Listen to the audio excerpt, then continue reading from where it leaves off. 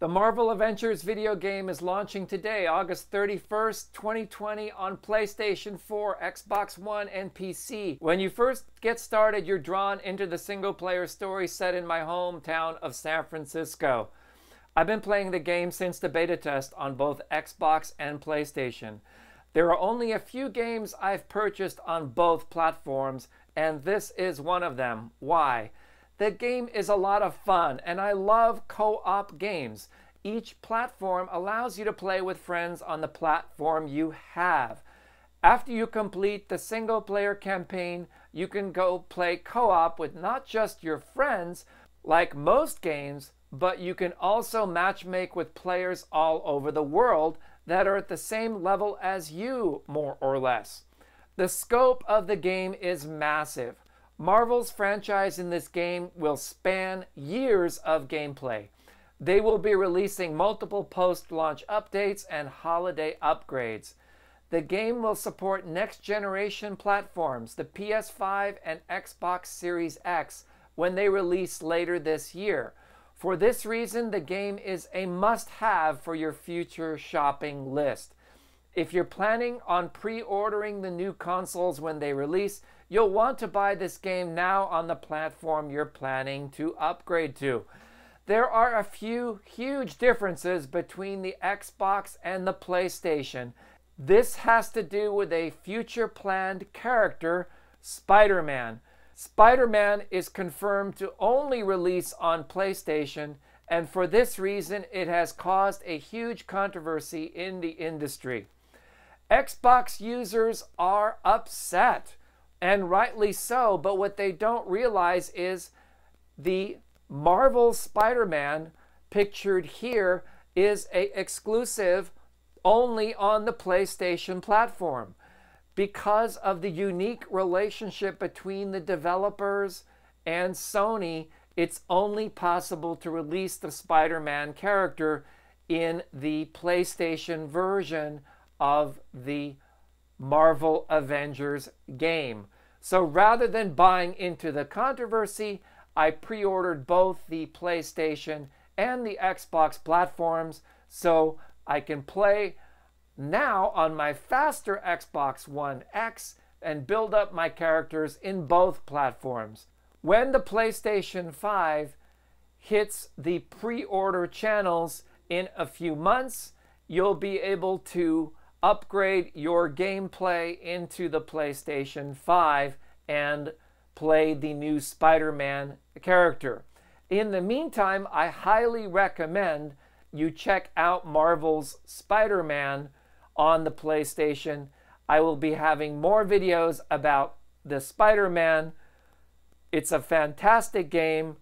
I never really finished it when it launched a few years ago, but I just completed the main story mission, and it's certainly something you want to go back to. As I said, because of the unique relationship with licensing on Spider-Man and Marvel with Sony, the unique character of Spider-Man will only be available on the PlayStation 4 and 5 versions of Marvel's Avengers. This is a highly controversial move, and fans all over the world are upset by this news. What started as a rumor is now confirmed. The Spider-Man character will be released as a free post-DLC playable character soon after launch. The new Spider-Man game is due to release this holiday season, as well as the 4th DLC in the current series. I have to say that going back to finishing up Spider-Man on PS4, I'm having a lot of fun with it. Because of the confirmed Spider-Man character and the free upgrade to the PS5 version of the game, many fans are pre-ordering the PlayStation version of Marvel's Avengers. Before you buy your copy of Marvel's Avengers, think about what next generation platform will you be supporting, and if you're like me and you want to support both platforms, you'll want to pick up a copy in each platform and build your characters and your friends.